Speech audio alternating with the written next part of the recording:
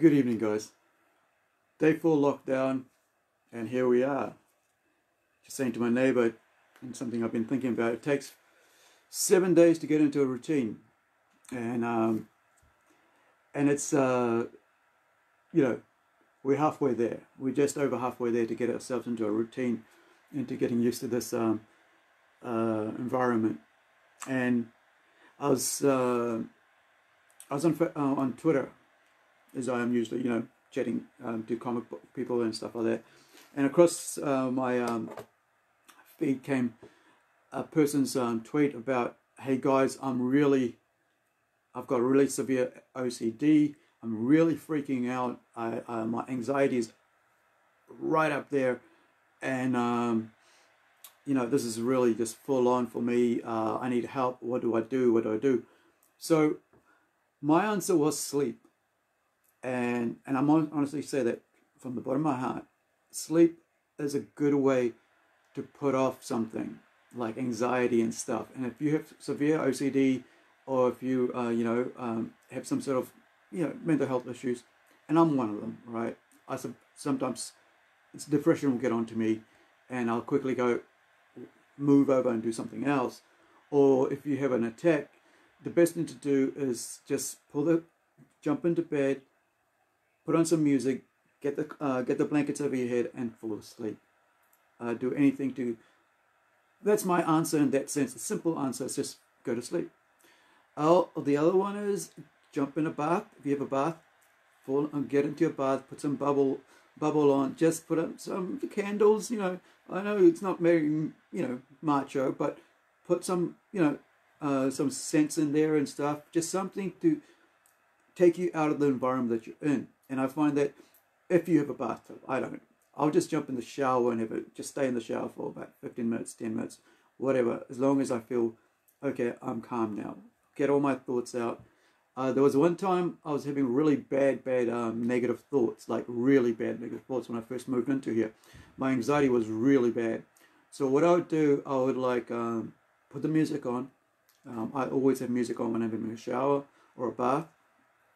Whatever music I'm into at the time, hip hop, Drake, dance, whatever, metal, whatever I'm into right there. Before I was just listening to some Tool, the new album. So it's basically just to let the water wash over you, and just a sense of like, hey, I can let this, this little moment in time just wash away.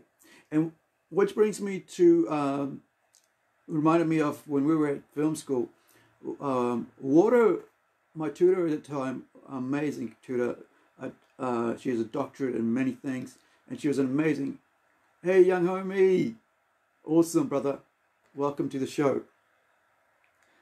Thank you for joining me.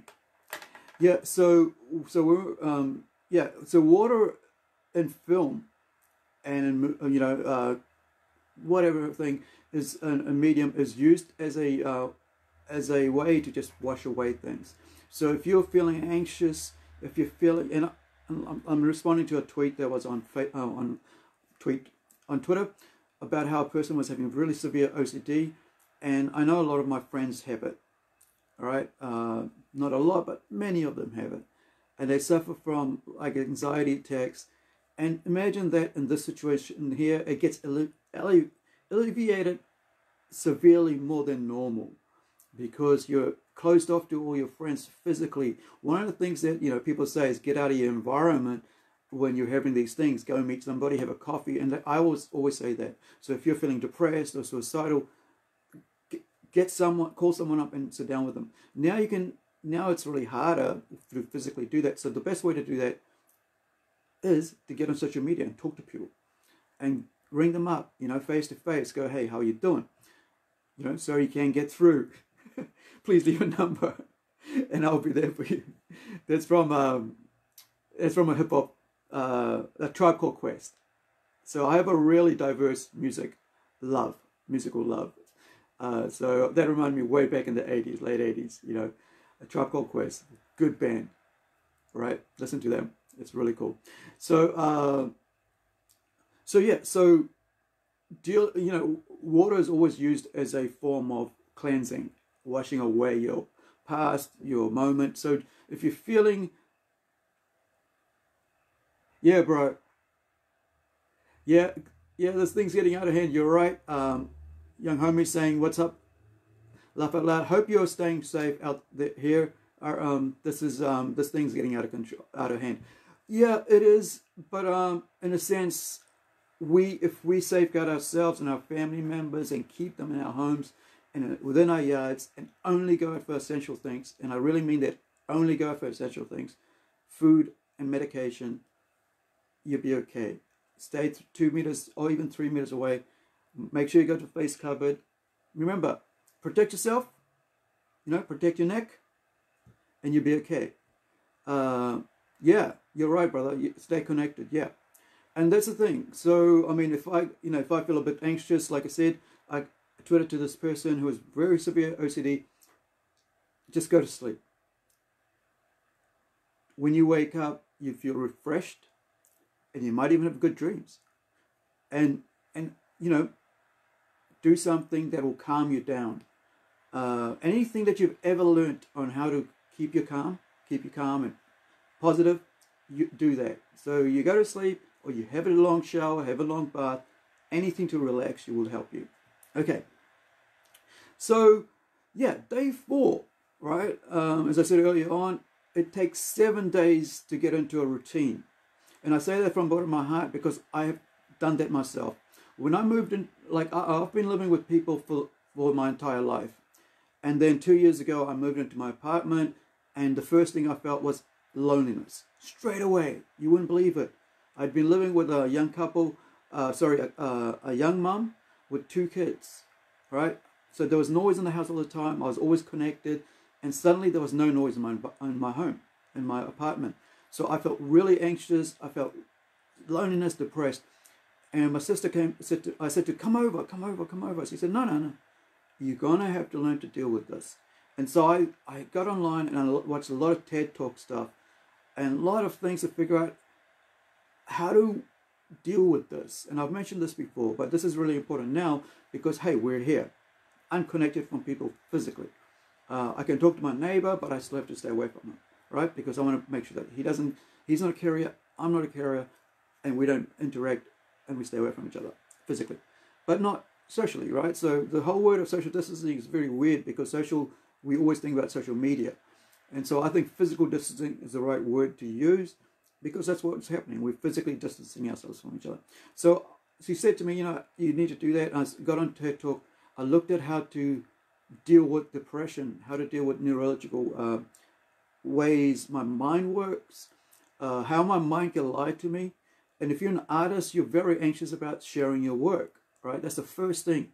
You're kind of afraid that somebody will go, oh, that sucks, and then you'll have a negative feeling, and then your brain will tell you negative things about what you're doing. So I got online and listened to a whole bunch of short TED Talks, like 10 minutes, 20 minutes, half an hour, right? People, experts in the field, right?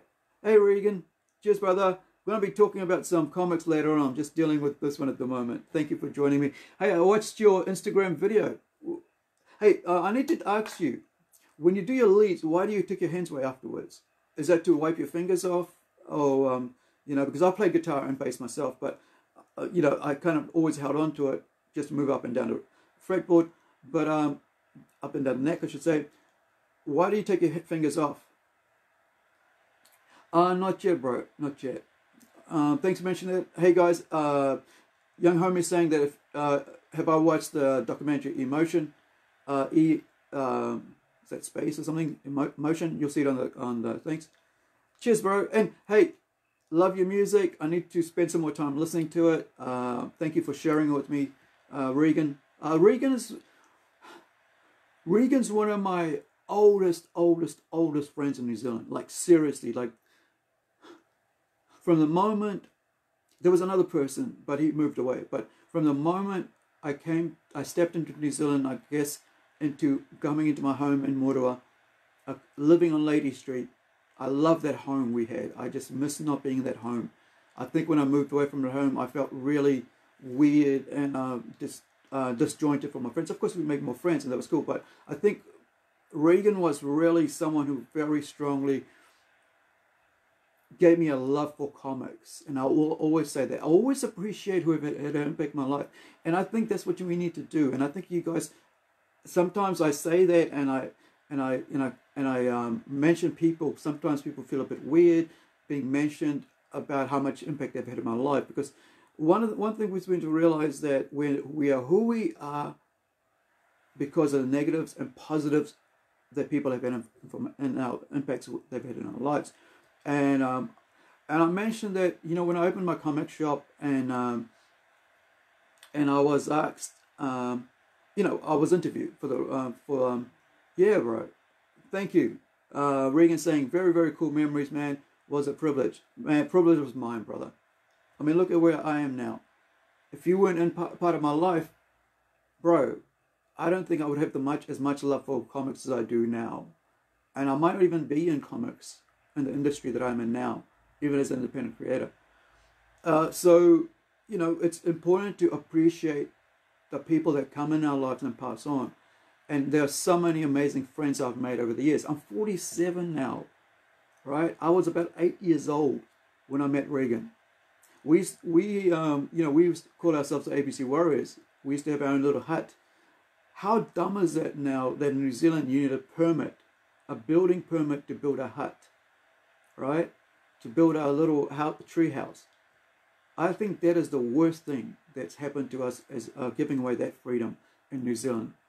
And I mentioned that 2 years ago when I was on, about 2 years ago when I was on the radio, that how I did not like how that was happening in New Zealand, and I still hold that viewpoint. It's, you know, but you know, when we could go out and build a hut with sticks and stuff, hang out, play cowboys and Indians.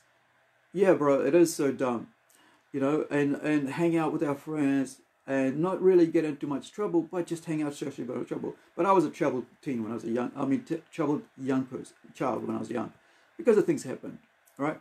And so, but I really appreciate what everybody has helped me become through all the stuff that impacts they've had in my life.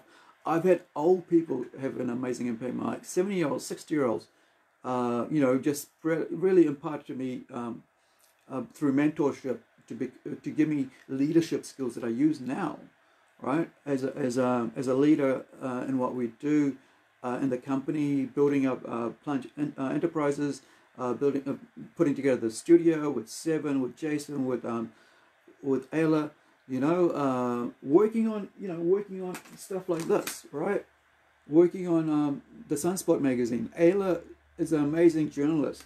She you know, I just over the last 2 years, I met some amazing people in our pop culture fan base, and I would just go to Ayla and say, look, I'm putting together this magazine. I want to make this happen. You know, I'd love for you to work with me. And we actually met through another friend, Mike Bertur, who's a writer, who's an amazing writer, sci-fi, crime writer, and a journalist.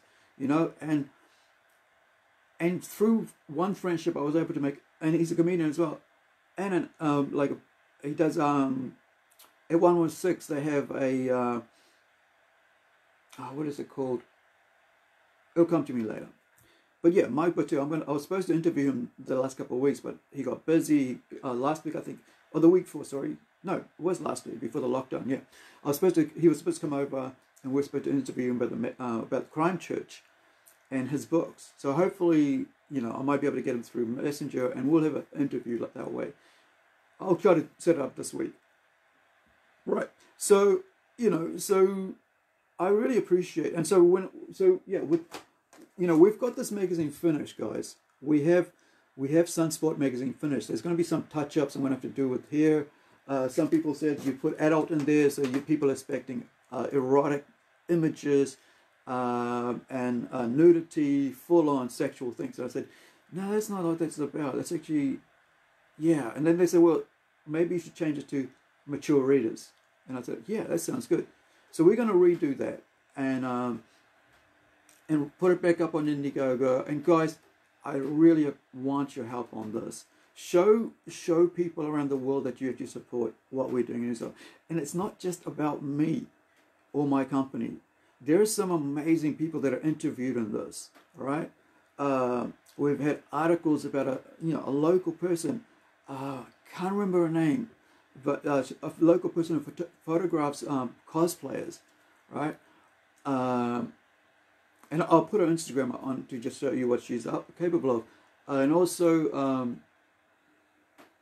Wayne's workshop, I can't remember Wayne's last name. I have a problem with people's names. If I don't meet them constantly every month, I forget people's names. That's my head injuries. I've had about 6 or 7 since I was a child. Since about maybe 7 years old, I've had about 6 or 7 head injuries. So I have a problem with remembering people's names. I'll just talk to them and then I'll say, sorry, I've forgotten your name.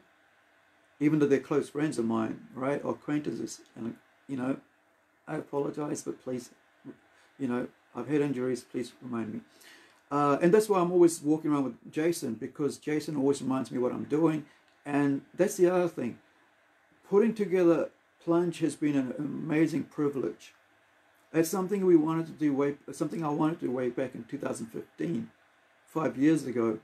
We were able to do it last year, and we're looking to do it again this year, and we will do it this year, once this is all over. And so, working with Seven to do the artwork. I mean, Guillaume colored this for me, right? This was a black and white illustration. That's 8, 9 years old. It was just sitting there, all right? It was just sitting there on my computer.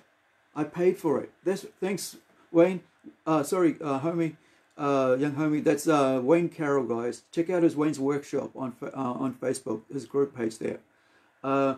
And so, talking about that, the cosplayer. So I was going to actually, I'm painting a costume for Lynette, who is a cosplayer, local cosplayer, who, who's going to be is going to be cosplaying our character on the wall. So I didn't grab it in time.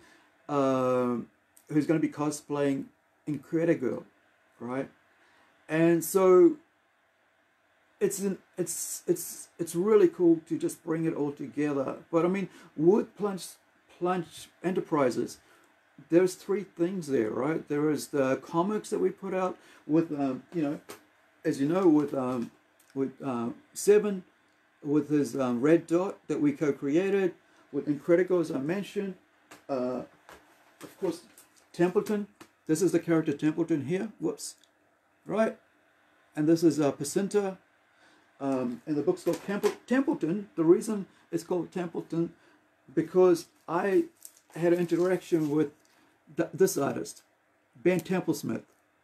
Sorry, it's backwards, but I called him Templeton after Ben Templeton, an Australian writer. I loved his work.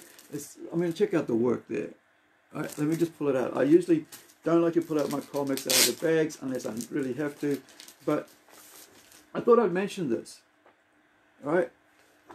Because I really loved his art style, and I really enjoyed Ben's work. And I'll come back to your post there, young homie, in a minute. So this is Ben Templeton's art style, right? So, but the other thing, the reason, and I've got the whole set because, there's about 6 of them. And as an artist, as a writer, hey, Gray, how's it, brother? As a writer, I always write as a movie.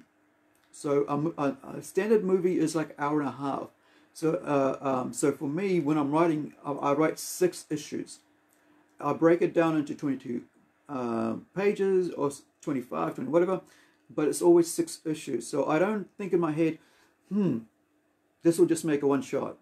And I usually, if I do that, I just go, okay, this is where it's going to go. But when I'm writing a story, it's always a movie in my head. And so because I'm trained as a filmmaker, right? I spent 3 years doing that. And as you know, guys, I spent almost 6 years as a stage director and as an actor on stage. So I know the ins and outs of productions and stuff. And so I like I said, I write a big story.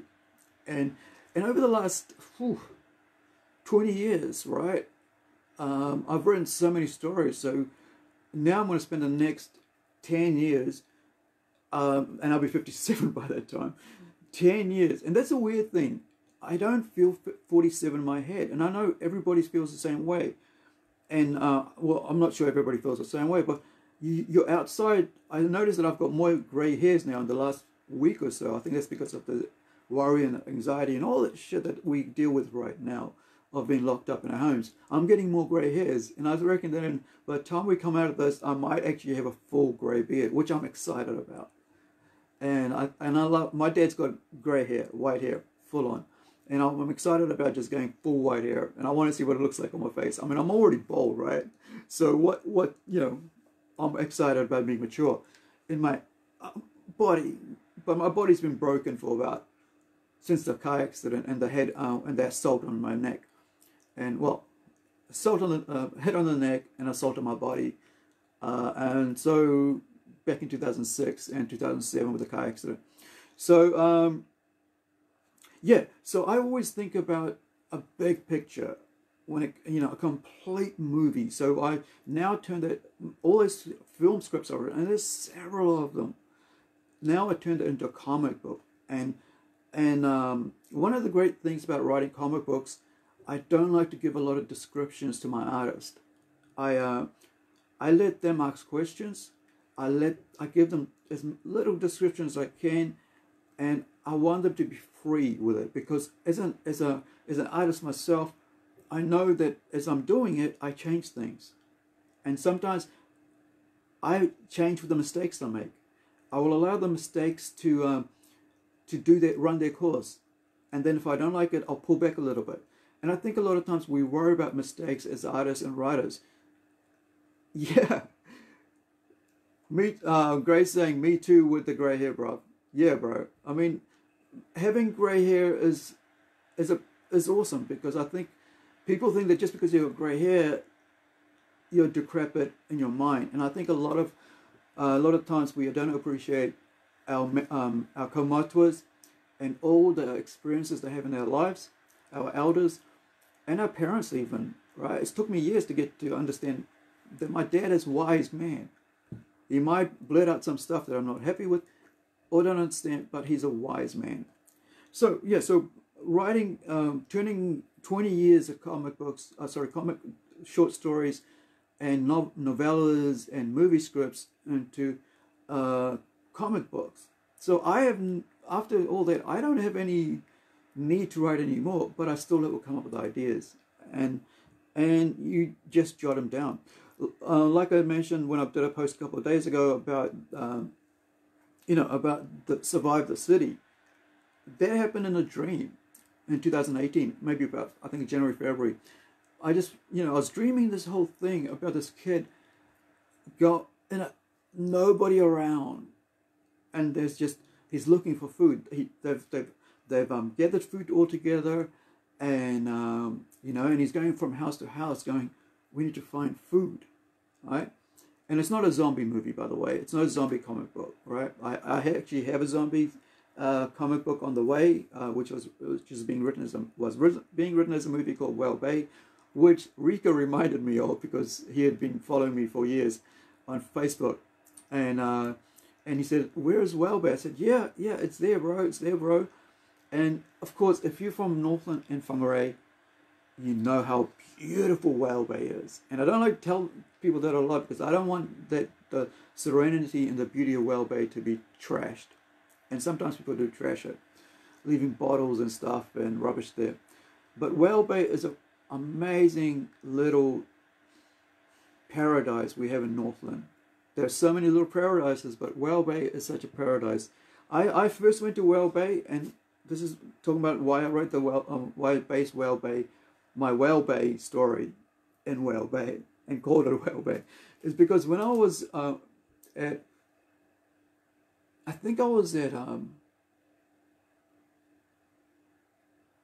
chef school, I was doing my hospitality and tourism course, my second bar, and you get like second and third bars, and like it shows the bars are what it's basically like getting a medal, so tells, or certificate, tells, or diplomas or whatever, tells you how good or what your knowledge about food is. And if you guys don't know me, I have diplomas in business. I have diplomas in theology, biblical theology. I have diplomas in, like I said, chef school. Yeah, brother. Thanks, brother. Night, Gray. Let me just quickly do this. Read this. Right. So, young homie. Let me get to this before I carry on with my thing. Young homie says emotion is space, but not space spell, but parentheses or whatever. I don't know. I have issues with grammar and shit. Sorry, guys. Emotion is an awesome documentary, bro. You should check it out. It's about the energies and vibrations of positive and negative effects on one's life. Almost like The Secret, but on another scale. It's cool. Like he was mentioning, commenting on that before. I was talking about how to deal with your anxiety attacks right now, because somebody tweeted online and how I think. So if you later on you can rewatch this from the start. There's I always do these in like 5 to 10 minute segments so that you can watch little bits of it, because then I can cut it up and put it on YouTube. Okay, so yeah, check out the documentary Emotion. Okay. So I also spent 6 years doing stage productions and stuff from the ground up, from being a producer, from productions, from doing stage sets. And one of my good friends, Kevin, who I've known for about 26 years, who's still a good friend of mine. I still see him every week, right? Haven't seen him this week because of course lockdown. And from art school, so I have diplomas from art as well. So design. This is why everything sort of, all the stuff now I put into this one thing: comic books and comic book productions. And the other thing, when I talk about a convention, I actually learned that at church when I was doing when I was at in religion, doing religious studies. I learned how to put on a production, like not a production, a convention from that experience 20 odd years ago. Yeah, about 27. I think I was 26, 27 at the time. So all those experiences come into this. I did several business courses and so on. And also, as you know, I ran a comic store for about 15 odd months. So I have that. And I worked in a factory. So I have the experience of how factories work as well. And also, excuse me, and how also businesses work, right? And how to be a good customer service person, because I worked around almost about 15 years at customer services. That's why I get really tired of and annoyed at comics pros when they think that customer service is a bad thing. They don't really understand what customer service means. It's where someone comes to you and goes, "Hey, I'd like to spend some money. Show me what is good," and these guys are going, "You're a piece of crap," and that's why the industry is dying. The mainstream. But the independent industry, comic producers are, raising their own funds through Kickstarter, for Indiegogo and other Go Give a Little, GoFundMe, and all that stuff. They're doing their own thing, and also by doing the YouTube live streams and super chats and stuff, which is where I want to get to, right? I don't want to be able to just do this and try to scrounge around for money, but actually get to a point where, I'm working at this and people appreciate my work at this. So yeah. So all this, I'm learning all the time. I never want to stop learning. I've spent years learning, and I still will learn. I'll still ask questions about what I need to know, and that's what's going to keep all of us, young. The moment you stop learning is the moment you stop mentally becoming decrepit. But and you get less engaged in things and less connected, right? So if you keep learning, and the cool thing is that our digital environment now is the best thing in the world for all of us to be able to learn. Google, what's this? Okay, now I'm going to spend time finding out about this. So okay, so I mentioned the 10 grand. Is a comic by J. Michael Straczynski, one of my favorite writers of all time, a great inspiration to me, and a mentor. I call him as a de facto mentor. Like I've never met him, But in 2001, when I got married, we were really dealing with the real hardships, and I was working for the Sally Army at that time as as assistant youth pastor, be doing 20 hours a week, and and helping there, and then also looking after young kids, 12-year-olds and stuff, 12 to 13-year-olds, 15-year-olds, and then you'd look after the older kids, like 15 older ones, like being youth leadership, kids at risk, whatever, and just looking after them. Every Friday, every week, every other Wednesday, we'd be teaching them whatever. And I learned how to do editing there, and then I went into film school from there. But it was really having a hard time connecting with things. And also, I had left my other group, other social connections, and had to move to a new environment with a new group, right? And so I had to, learn how to make friends there. But one of the things was I got introduced with some friends into Babylon 5. So if you've never seen Babylon 5, I would recommend watching Babylon 5. It's a 5-season TV series with about 6 movies. And also there was one that was later made on. So J. Michael Straczynski pitched the idea for it about a... give me 1 second. Hopefully I don't break it. Please don't break the reason I break it. So, alright. So J. Michael Straczynski, this is a Star Ferry, one of the ships that that's in. This is the main captain's year 2 Star Ferry, and it's got a tiger there and everything. This is the one I wanted on this one. That came with 2 different things. Hey Rico, do you want to come on Messenger? If you call me on Messenger, we can chat that way. We can, have you on video. I've got the laptop, the PC laptop up, running. If you want to do that, it'd be cool to have you on and chatting, brother. So Star Ferry. So so I was really having a really bad time, and so got introduced. My pastor at Sally Army, they call them captains. She introduced me to Babylon 5. Oh, sorry, someone else introduced to me to Babylon 5. I think it was Kevin Luke, one of my good friends. And we'd just, hang out and play Risk.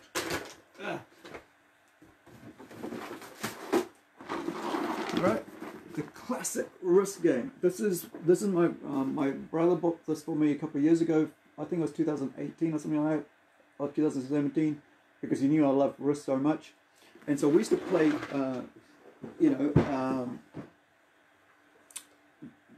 play Risk, and I actually painted a table that my mum had bought for our store way back in the 80s when we used to own dairy. Well, not a dairy, actually, it was a restaurant, like a cafe in Moroa. And so Kevin and I can't remember another friend's name, but we used to just play Risk. And so we got introduced in, because I'm a huge Star Trek fan, as you know. But he introduced me to Babylon 5. So I bought this from off trade me for $80, and it had been sitting since 2005 in a protected. It came in a your normal box, unmade, and it was sitting in a box under my bed in the cupboards for 6 years until one of my friends, when we had the shop in 2015 and 14, Eats Kennedy, right? Eats, one of my really, really cool friends. I haven't talked to him for ages, but yeah, we're supposed to, I talked to him about 2008, might have been the last time I talked to him. But yeah, I've talked to his brother, Luke, they do the Yu-Gi-Oh! And D&D, Dungeons and Dragons in town. They're like an amazing group of people there, right? You got to meet them, and also Mint. I call him Mint. So Eats, Luke, and also, while I'm calling out names, Sean. The 4 of them are amazing, amazing guys to get introduced to Yu-Gi-Oh and D&D in town.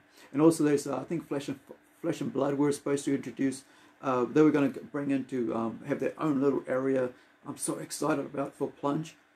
You know, and so yeah, so if you want to search those guys out, right? I think it's RPG, Casual RPG is their thing on Instagram, so you can contact them through that, or maybe even on Facebook. But yeah, so she basically had like Voyager, and anyway, as well, she because you know Voyager's awesome. So back to Babylon 5, right? So Eat's dad basically Eat said my dad does models, and so I said, bro, I've had this sitting under my bed for so long, and in the cupboard secure, and it's got its normal box. And I don't think I'd ever opened it. And then it was in another box. That's how much I love this thing. And then, you know, and I wanted to protect it, no damage done ever. So, so I said to him, please, you know, can you ask the dad to come in and let me chat to him? So his dad actually put this together for me. So I went out and spent another 40 bucks on paint and stuff. And his dad put this together for me. So, yeah, it's just such a beautiful thing. I mean, look at this. Look at the details, like on the paint job he did. So he glued it all together for me, did all the paint jobs and stuff, you know. And it's got its own little stand. That's why it's got the little holes there, so it stands there. And it comes with a little tiny badge as well. I don't want to go into my cupboard because everything's very into the cabinet there, the glass cabinet. Everything's too close because I've got too much stuff. Anyway, so yeah, so Babylon 5.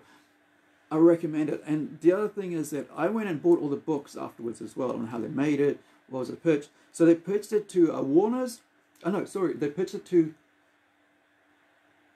Columbia.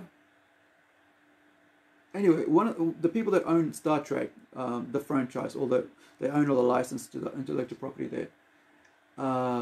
And they said, oh, yeah, we don't think a ship stuck, you know, like a ship the size of a city stuck in space is going to work for Star Trek. And the other thing is that J. Michael Straczynski, he actually was a good friend of the late Gene Roddenberry, right? And so he said, you know, this would be really good. I think this would work really with the Star Trek universe. Gene, you know, me and him would chat about the stuff, and this would be a really cool thing. And they said, no, I don't think it'll work for us. And lo and behold, he gets turned down with the pitch. And he's got a 5-year, 25 episode each kind of thing. You know, there's like 100 episodes or something of this. So it's a good time to watch it. And they said, no, we don't want that. We don't think it's going to work for us. So they come up with DS9, which is another good show. And so they did DS9. I love DS9. DS9 I've watched it twice, right? And it's just a good show. And so they turned him down at DS9. So he went to Warner's, and he pitched them, and they said, yeah, we'll do it. And so then you have Babylon 5. You know, a ship stuck in space, can't be moved. And a planet on the, you know, an alien planet, and all these people like United Nations in space, right? So you got people who clean the floor, people in poverty who are hiding away, people, you know, cockroaches, and you know the whole works, just the entire city on a ship. And so I used that to just prop myself up in my anxiety and all that, and my depression. And so then when I went to film school, you know, I came up with an idea. This is it's a roundabout way of saying about writing and stuff. That when I was reading it, I actually met the gentleman who played Bester. Rico, can you search that up for me, brother? I don't want to get into this PC too much, but on Babylon 5 he played Bester, but he was also Chekhov on Star Trek, the original Star Trek. And of course, he's been in a lot of other things, if I remember right. And I was able to, in 2007, ask him about yeah, so I started reading the novels. So this is roundabout way. Sorry, guys, I have issues with my head trying to keep things in line. So yeah, so basically, Vesta was the leader of the Psychors is the whole idea from Philip K. Dick. Blade Runner, if you can see that. Classic old Blade Runner game. Woo. Right, so yeah, so this is a PC Blade Runner game from Virgin. Westwood. Let me just pull that out. So Philip K. Dick is another great writer, and he's one of my favorites as well. So, and it's still in the thing. My dad had this, right? My dad just like used to collect games and stuff. He's a really cool. My dad's amazing. He's 80 years old. He'll be 81 this year. Sorry about the lighting there, but yeah. So this is Blade Runner, and I was like, Dad, I want it. Don't, you know. Give it to me, give it to me. So I took all those games basically. Not because I want to play them, but because just, you know, it's there. And of course, as Rico knows, and everybody on the New Zealand comic books and collectors knows, that in December I went home to help my dad clear out some, clear out his shed, clear out some his computer room and stuff. We had tons of stuff, magazines from the 80s and 90s, and my dad was just going to chuck them all away because like, where do we put them? I said, Dad, hold on. And we did, you know, there will be people, you know, geeks and nerds out there who would appreciate some of the stuff. And of course, we packed up. I got online for about 15-20 minutes and live streamed it. I said, hey, we're going to throw this all away. Guys, if you want this, let me know. And people started putting their hands up. And so I brought back about, maybe about a dozen shopping bags of stuff. Of course, I kept the games because not all of them. I just kept the ones with the demos which had anime on it, like the first episodes of anime. It was like, how'd this happen? Where'd these all come from? And of course, I don't know, but we gave some Rico, as he knows, we you know, some of them in the bags with which I gave to Rico with all the magazines, historic magazines, and he came back and said, Bro, this has got anime as well. Here, you better have this before, you know, before somebody else takes it. And I said, cool. But yeah, so Babylon 5 is, you know, inspired me to write sci-fi. Before that, I was, you know, I'd already done a sci-fi stage production called Life with a question mark. And if you were back in 2000 and, I think it was 2001, maybe 99, maybe, yeah, 2000. We did a stage play in New Zealand, in Whangarei, and you might have seen the Life, yellow Life posters around. And yeah, so there was a sci-fi stage production, and I had some amazing people who helped me put that on together. But I didn't really know this is where I was going to be, right? So that's why I like experiencing lots, doing anything I get my hands into and experiencing that. So then when I went to, you know, I watched basically all of Star Trek, Voyager, learning how to be a good leader, dealing with difficult times, obstructions, whatever, you know, things that come up against you and stuff, how to deal with it. And so, yeah, there was a good learning that from, you know, from Star Trek, you know, especially when it comes to you know, people talk about, you know, all these things are always political. They can be political, but you don't have to push it and force it into people's faces like Picard is doing right now. I just won't watch Picard. I just will not. You know, and it's because it's just such a horrid little thing. Sure, you know, it's like, oh, I don't know, I'm not going to go on that. Sorry, guys. But yeah, so Babylon 5 really talks about diplomacy and talks about dealing with different things. Like, I mean, it's got all these amazing social questions, talking with how to deal with people, war, society, everything. And it's such a great series. And it's not flashy, right? It's not flashy like you know, like Star Trek. It's not like flashy in the sense. And I I love Star Trek in that sense that Voyage and all that was cool and all that fletch, but it's kind of like tones it right down, says this is what it would be like if we actually had a city on a ship. So yeah, so then I would, when I went down to film school back in 2003, I had 6 months there before the school started in 2004, and so I'd go online on Trade Me and buy as many Babylon 5 and Star Trek books as I could. So and also the toys, right? I've got a whole bunch of toys as well, figurines that I just haven't even pulled out yet. Rico hasn't even seen it, right? My co-host. And so I'd read all these books, and one of the ones that really inspired me to write sci-fi, because I hadn't really looked into writing sci-fi. I had touched on it, but not really into completing. So I started reading the Besta, the Life of Besta or something. I can't remember what it's called, but of course, I'll find it and I'll post it on here like I did yesterday with the links. Hopefully I'll remember. And so it was just talking about how this character had become what he had become. And I was like, I can do this. I would love to do something like this. How would I go about doing it? And so I leaned on everything I'd known and read and came up with Final Zenith, right? And Final Zenith is a huge 3-year was TV series. The pilot's done. The first 10 episodes are done. 10 episodes. By an episode, I mean 44 pages, right? 45 pages per episode. So there's about 450 pages of scripts. It's done. And then you've got the hour-and-a-half movie. So then we're going to turn that instead of a movie, into a comic book, right? And the weird thing is that I started there in 2003, guys. But now that has become the part of the Plunge burst that we're doing. Part of Templeton, right?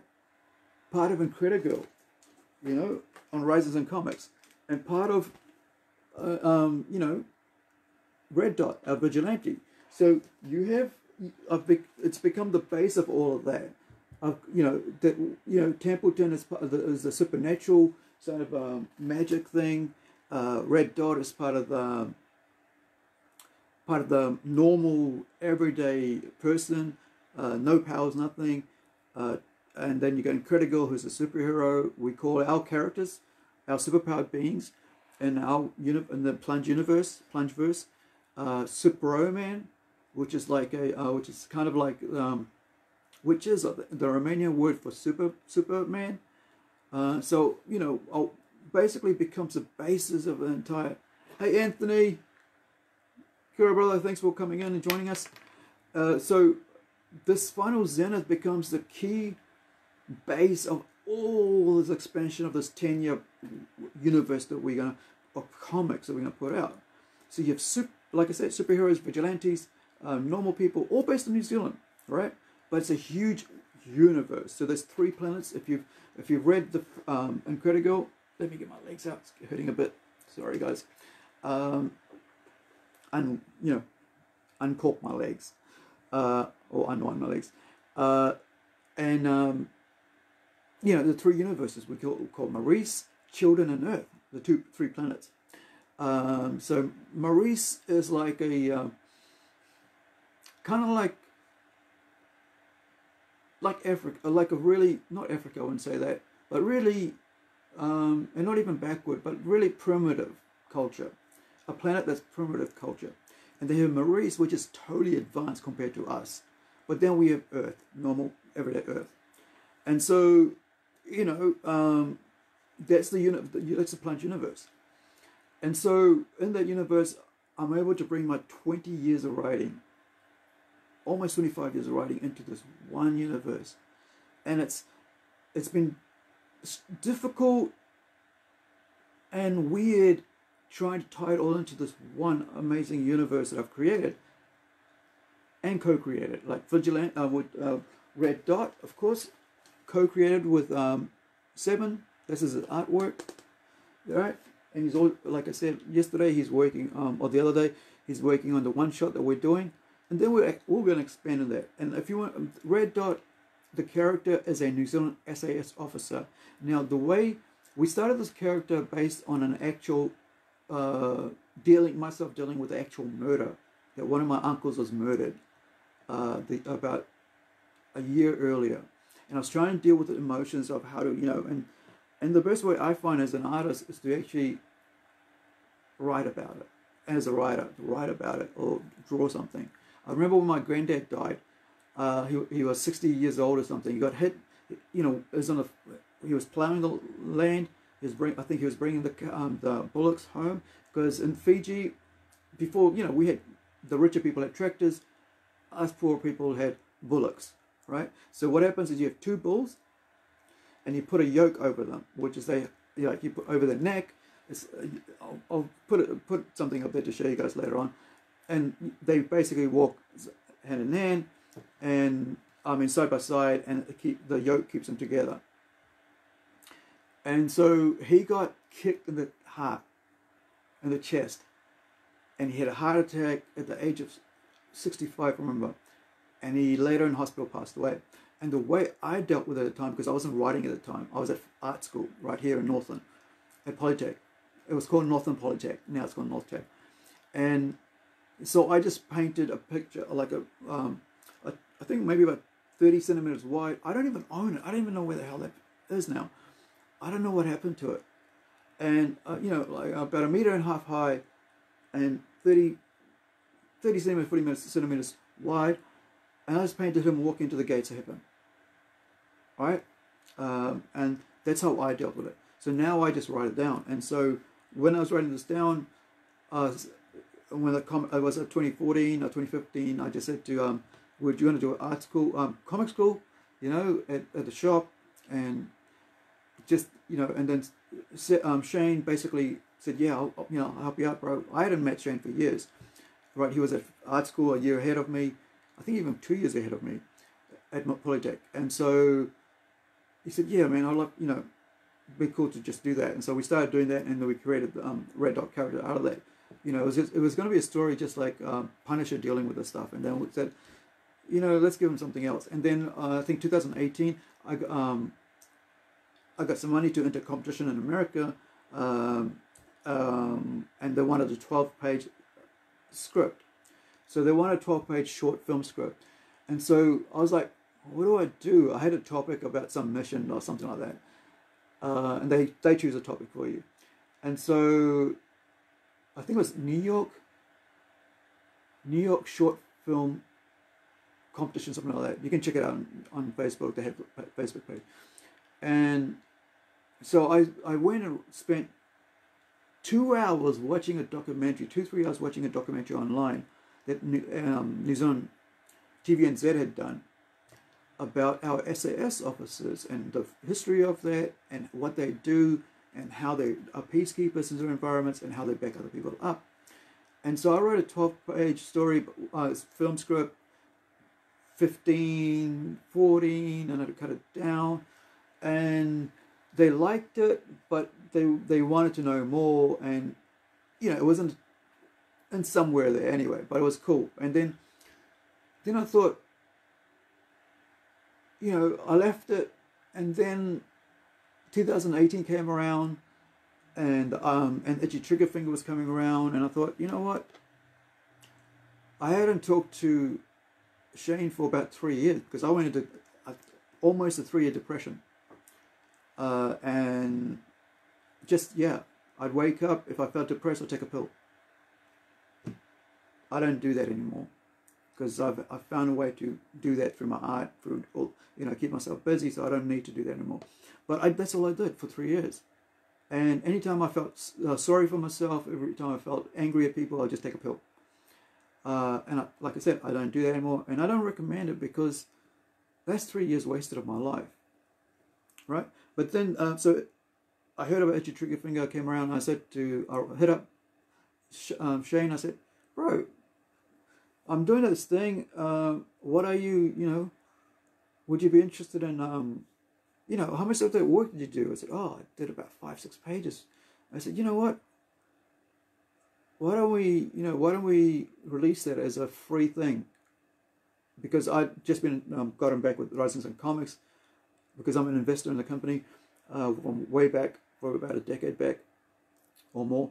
And I said, you know, what if we release this as a free download for people to see what we can do in New Zealand and, you know, in Whangarei.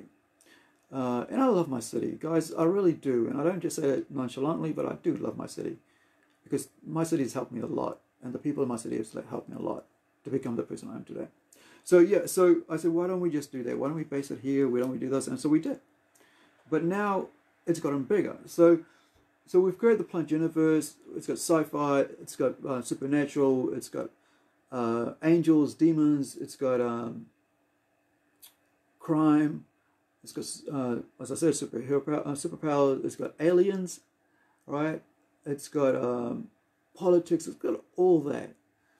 It's got everything. And 20 years of writing has now suddenly become this huge universe of characters and powers and stuff. But I've got more other stuff, right, for other people who work on outside of New Zealand through Rising Sun Comics. Okay, that's enough of that. Right, so let me move this little beauty away, save it somewhere safe that doesn't get damaged, because I just, precious. Okay, so if you want to get kids into comics and they're younger, young teen, preteens, whatever, obliques and asterisks are really cool. I got this, I had Tama buy this for me from a toy fair recently. This I picked up for about 50 cents, guys, or $1, I think. Me and Jess were around.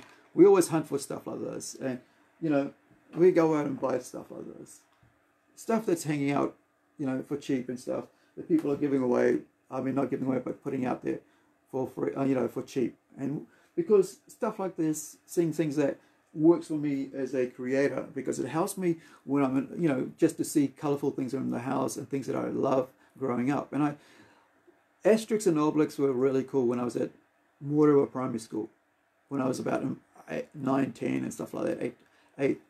Of course, 2000 AD, you know, like I mentioned Reagan before, right? You know, he got me into this, right?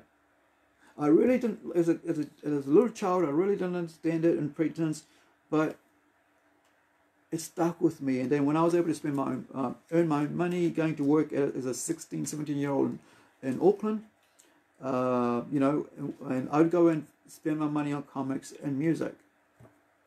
So, you know, one of the great writers in comic books is John Byrne, right? If you want good stories, artwork. I think. Let me see. Did he write this as well? Yeah, he did the artwork on this as well. Penciler and writer, right? So he mainly does pencils. So, the Chris Claremont and the John Byrne era of X-Men are the best comics you can read. Someone mentioned on I don't know who it was today on New Zealand Comic Books and Collectors group page about the Phoenix Saga. I think it was the Phoenix Saga, which they worked on, and he said it hasn't aged. He said, I've read it again after a long time. It hasn't aged, and the movie didn't do it justice, but the movie was okay. But if you really want something to really bite your teeth on, and you love the X-Men like I do, read the John Byrne and Chris Claremont era. That's the one that really got me into Marvel, to be honest. I'm not buying any more Marvel stuff because I can always buy the older stuff that are really awesome, and I will always love those stuff. Okay, so he worked on this the Man of Steel comic book. Way back in, when was this? Here we go. Let me find out. And guess what? This is a second-hand book, by the way. I picked it up somewhere, and I don't worry about ex-library books and stuff. I just love them. So this was 1986, and this was printed in 1993. as a graphic novel. Okay. Next up is, of course, let's talk about The League of Gentlemen. The League of Gentlemen is a really cool comic book series, right? Alan Moore and Kevin O'Neill. It's got so much, and if you've seen the movie, right, it's a pretty good movie. I actually quite enjoyed it. I actually liked the way it was done and stuff. And but of course, a lot of times, some of the things that, and a majority of the times, the work that, as you can see back there, is Alan Moore's Watchmen. A majority of the time, a lot of his work doesn't transpire well to movies or other mediums because he's a real deep thinker when it comes to comic books. And he's a real great inspiration to me as a comic book writer to really think about the concept of and the art form of what comic books really is. That's why he's such a great inspiration to majority, if not 99% of the comic book creators out there. That, you know, that Alan Moore, right? If you read The Legal Agents, you'll find that there's so much to it. There's such amazing detail, right? And there's just so many amazing, you know, there's just sometimes, because I'm a writer, I go, oh, why isn't there words and stuff? There's many small words. But he's all about details and why something's where it is. This Invisible Man, right? And then he'll go into, like in this one here, right? If I remember right, he'll go into huge, you know, narrations and stories about why he does, why what it is, the backgrounds of characters. And this one here is actually a short story, if I remember right. Look at the amazing work that Kevin O'Neill's done, right? The details. So, of course, in the Black Dossier, you had the 3D glasses, right? And yeah, so if you got something, cheers, Regan.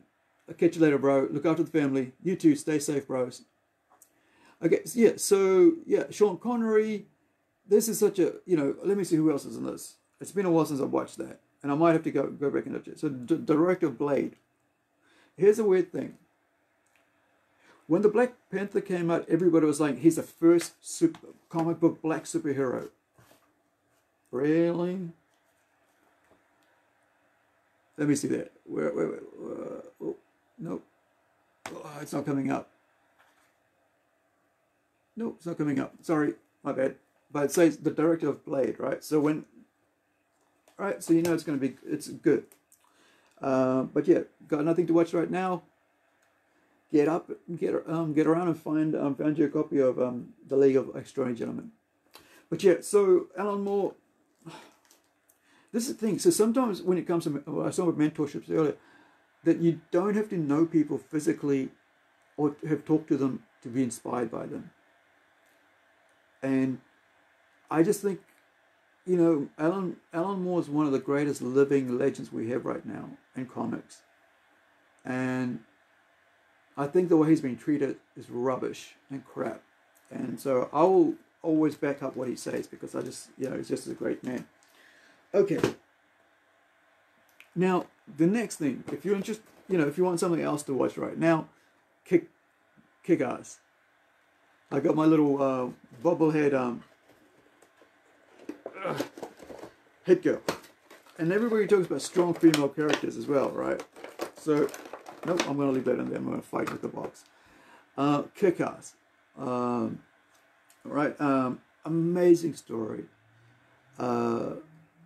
Just, you know, just Mark Millar,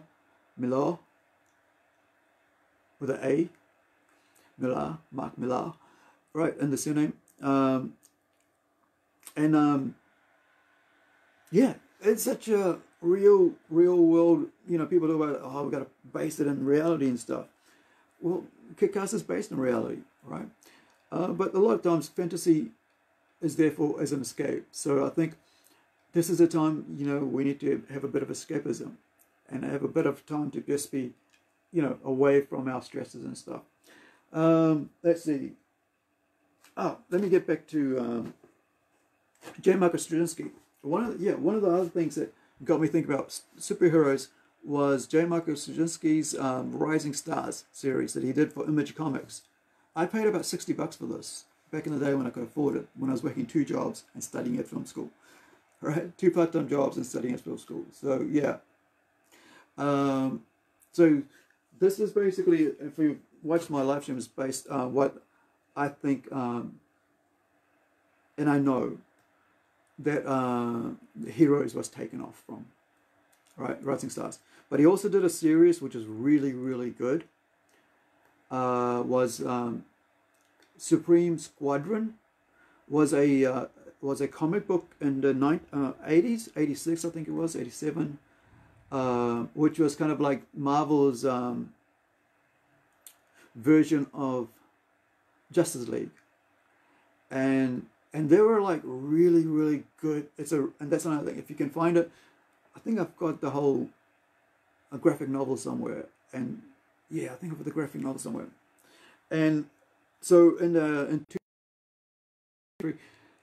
Michael Straczynski was working for Marvel Comics before he left them, because over the destruction of Peter Parker and Mary Jane Smith's marriage, which is known as Brave.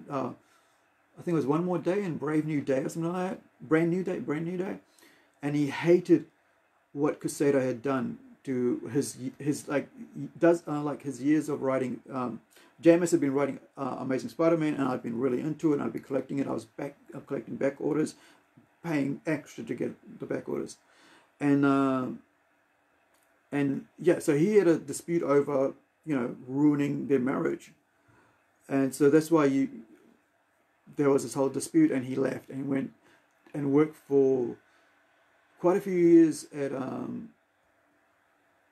DC Comics on Wonder Woman, and also on Superman. And so anyway, so he revamped the Squadron Supreme into Supreme Power. That really got me thinking about superheroes, and I back issued that, collected all that, and it's a good series to read as well. So it's like it's very different, and a mature take on superheroes, and it's a really cool story to read, and I think you guys will enjoy it. Supreme Power is the name of it. Of course, the other one is called Supreme Squadron, the 80s one. So in 20 odd years later, he revamped it as Supreme Power, and I was really into it. Even just did a poster of what I would, as a movie poster for a project at film school, of who I'd want in the film make of it.